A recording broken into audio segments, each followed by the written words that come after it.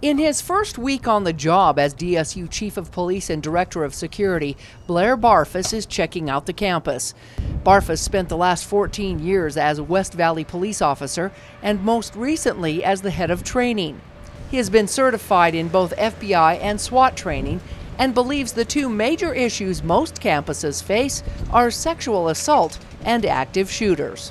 My background and my basis with investigations, with special victims investigations, and I feel that those victims need a voice. So I'm very involved when it comes to sexual assault and how those investigations are handled. The second important issue that comes with campus policing is active shooter or active threats in the campus setting or in our community. And my experience with that is I've been a SWAT team member. I've been a team leader on West Valley's SWAT team for a number of years. And the tactics and the training that go into those officers is something I hope to bring my experience, my knowledge base to the campus police department and build upon what they already have. His goals are to grow the department as the campus grows. Currently, there's 6 sworn full-time police officers with 1 security staff, and that number is set to grow substantially. There's already plans to at least double in size in the near future. 6 officers is great. We have a need and desire to keep growing. The desire is to aim for 12 in the near future and then grow from there. We're looking at a number of ways to enhance our service to Dixie State, and that includes programs which are geared around those 2 main focuses we discussed earlier, sex assault and active gunmen. There's a number of ways that we can grow and develop, and it's going to be an exciting time to be a part of that and help that happen. Barfuss also wants to see even more new security cameras help be the eyes for potential and current crimes. We are going to be proactive in installing security cameras. That's been happening. There's hundreds of cameras currently being used, monitored, and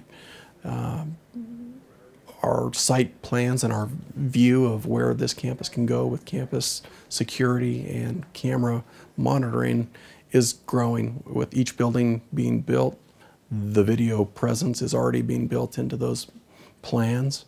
Many people may not know, but Dixie State University campus police officers also have the authority to take on action anywhere in the state.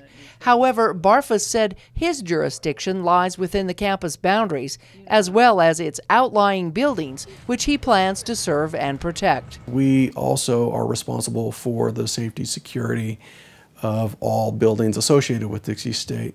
So the amphitheater and the Hurricane Center and other areas where Dixie State is holding classes and has professors and everybody involved, Dixie State Campus Police handles those responsibilities.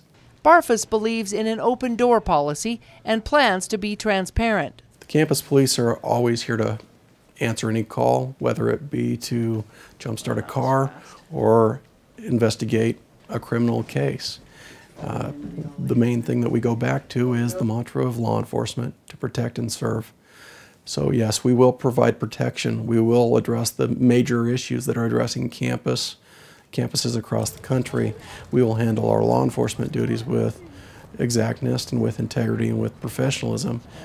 But at the same time, we're in an environment that's a fun environment. It's a learning environment. It's a place where students can get together and collaborate and have a good time, and we expect to be involved in that process, and we will put ourselves out with the community, with the students, with the staff, to be actively engaged with each kind of group, with faculty groups, student groups, and the community, so that when they see Dixie State Campus Police, they know that we love our university, we love everybody involved in the community itself, and we are part of it. This is Barfuss's first opportunity to be Chief of Police and Head of Security.